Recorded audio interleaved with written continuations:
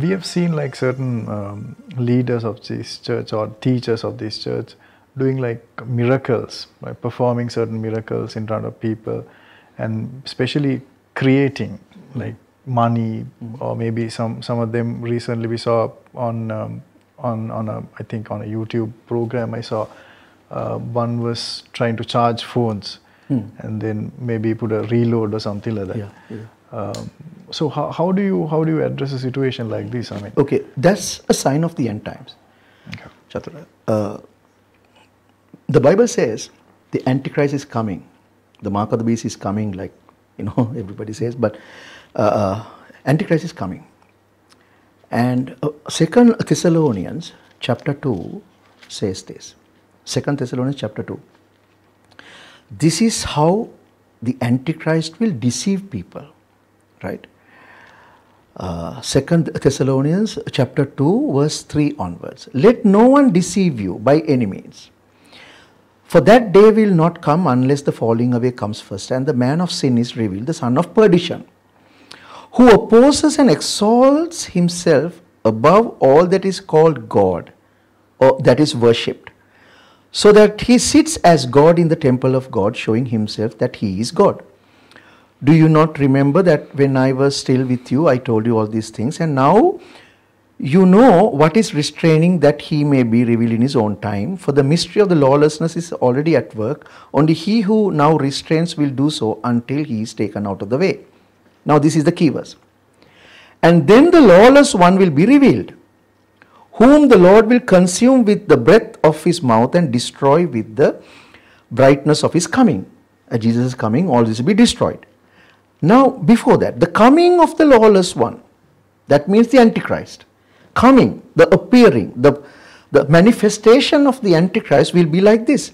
Coming of the lawless one is according to the working of Satan.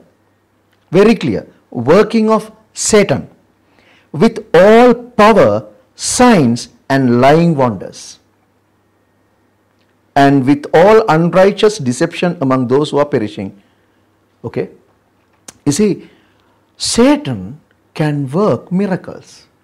In the book of Revelation chapter 13, the second beast that comes out of the earth perform miracles in front of the people, right? And deceive people. Satan can give miracles. He can do miracles. And when a miracle takes place, like you said, charging of phones and repairing of washing machines and creating of money, some people call it creative miracles. If it is a creative miracle, it has to be in the Bible. We know God created the earth and heavens and the earth in the beginning, at the very beginning. Okay? Now, after creating the first thing, from verse 2 onwards of Genesis, what God did was remaking, right? He made man from earth, right? Yes.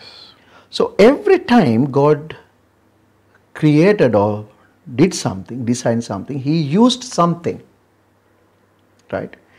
And even in the Old Testament, when prophets did miracles like Elisha, what God did was multiplication, using something little to multiply. So you mean to say he used the same matter Exactly. to make it, Multiply. to give it a different look? Exactly. Also. Okay. Multiplication. Right.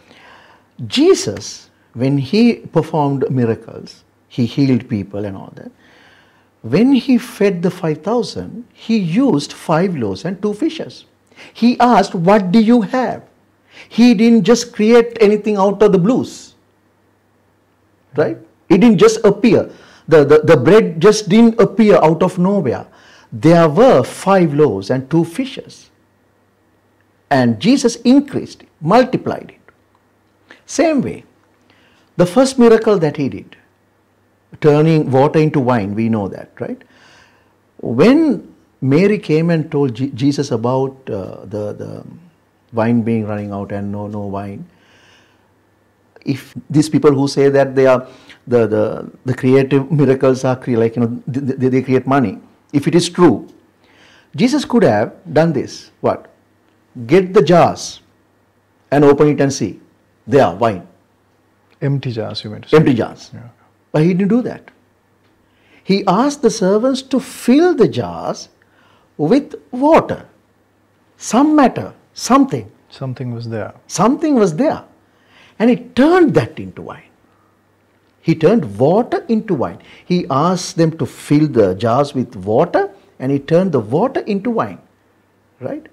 And most people, but when they say about this creating money part, money business, they quote the scripture where it says that the fish's mouth, you know, Peter came and asked Jesus about a fish having a coin in the mouth of the fish. Yes. Right?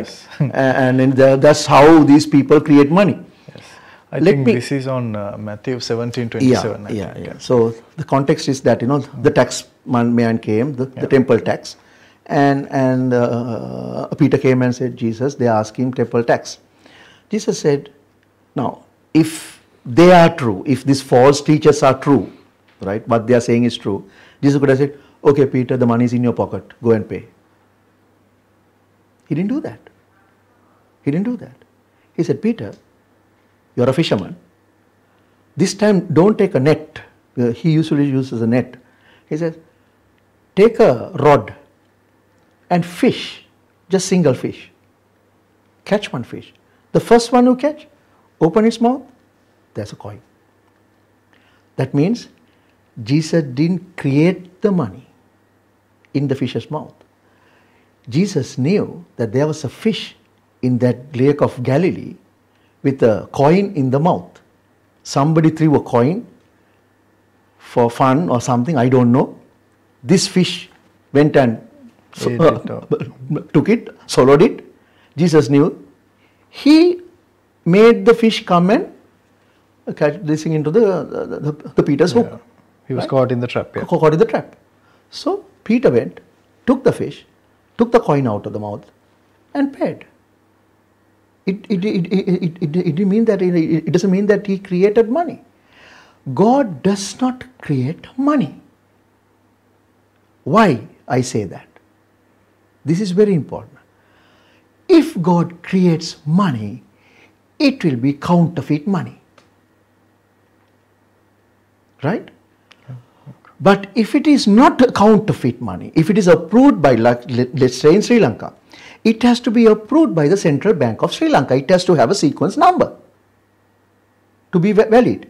Then, if it has a sequence number, if it is not what you have earned or borrowed or got as a gift, if it is in your purse, that means that money belongs to somebody else. God doesn't rob people. God doesn't rob people to give somebody else. He asks people to bless others. If someone is in need, he talks to someone and says, go and give this to that person. Yeah. God doesn't steal, rob. Right? So if it is created money, that is the devil. We have proof. Right? I can show you a video. Right? Where a person called David Blaine, a magician who's controlled by a demonic spirit, creating money, right? Creating things, right? Give me $1 bill. Give me $1 bill. Whose $1 bill was that? It was your, and you want it to become 100. Yeah. If it becomes 100, you're sharing it among the four of you, right? All right, hold on, hold on. Squeeze. 25. You want the print, you want it to change to a real 100. Mamas, I do. Oh, this shit about to happen. See that? Hey, man! Open it.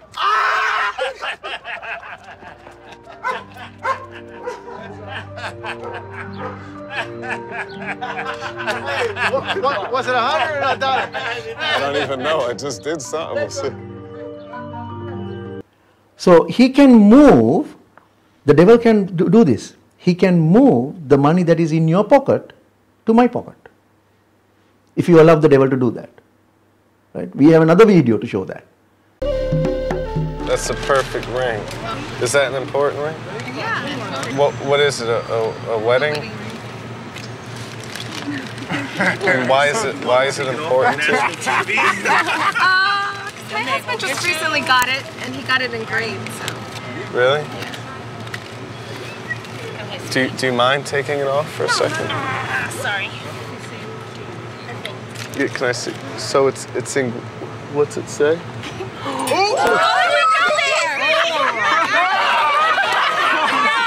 That wasn't even funny. No, that's not funny. Wait. You ready to get down there? I'm trying to bring $5,000 or something. Was that? Oh, David. Oh, no. Priceless, right? Wait, hold on. Priceless. Hold on. You know what? This sounds crazy, but this thing has to open somehow. Yeah. Does it? $5,000 or something. You did that on purpose? No. Wait. Come with me. This sounds crazy. I'm gonna get that pole and you're gonna hold it. No, come. No, I'm gonna go. Excuse me. Oh, my goodness. No. Let me ask you something. See this pole right here? This sounds really bizarre. Has anybody come over here? No. Oh, she's married. Do you see this? The ring in the bottom. Oh. You see that ring? My goodness, you can get that in there. Look at it. Look at it. Seriously. Do you see that? Do you see an engraved ring? Do you see it? Ready? Watch. I'm going to break it. Back up. Hold on. Ready? Hold on. Is this where did? Oh, here. No, here it is. It didn't look. Wow. Look. You see? That's your ring? Yes, this is it. The ring goes from one place to a bottle and it's taken out from a different place, which means the demon can move things from one place to another if you allow it. And that's how these people create money. They take money from some other place or some other person, I don't know where, put it in people's pockets. And these people say, I got money. That's not God.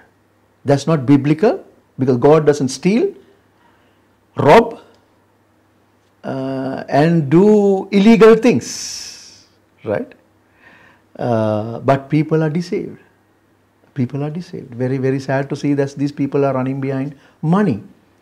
Everything what they speak is money, money. Jesus said you cannot serve two gods, two masters. Either you will love one or the hate one. You cannot serve money and God. And these people, the false prophets, are worshipping money, talking money, earning money, and encourage others to earn money. And all that they speak about is money, money, money, nothing else. And Bible is not about money. It's about your righteousness. It's about the kingdom of God. It's our holiness. And then presenting ourselves as living sacrifices to Him. That's what the Bible says.